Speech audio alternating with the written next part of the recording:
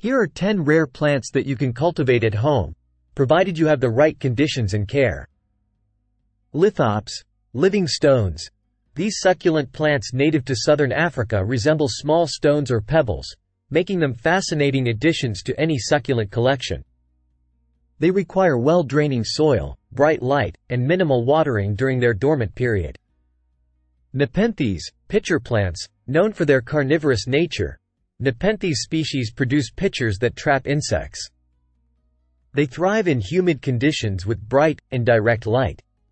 Some varieties can be grown indoors if provided with adequate humidity and proper care. Amorphophallus titanum, corpse flower. Famous for its enormous size and foul odor resembling rotting flesh, the corpse flower is a rare and dramatic addition to botanical collections. It requires specific conditions, including warmth, high humidity, and ample space to grow. Stapelia gigantea, carrion flower. Another carnivorous plant known for its star-shaped, foul-smelling flowers that attract flies for pollination.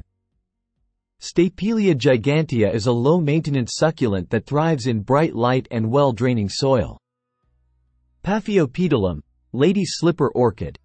These orchids are prized for their unique slipper-shaped blooms.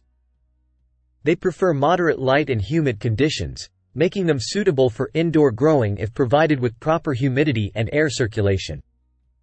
Dionea machipula, Venus flytrap, perhaps the most iconic carnivorous plant. Venus flytraps capture insects with their snap traps. They require high humidity, bright light, and a moist, acidic growing medium to thrive indoors. Welwitschia mirabilis, a living fossil from the Namib Desert.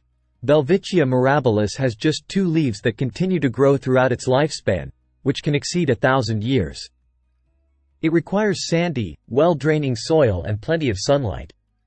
Rafflesia arnoldi, known for producing the largest flower in the world.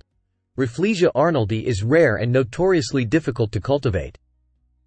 It's a parasitic plant that lacks leaves and roots and requires specific host plants and humid, tropical conditions. Tacca chantrari, black bat flower. A striking plant with unique black, bat-shaped flowers surrounded by long whiskers.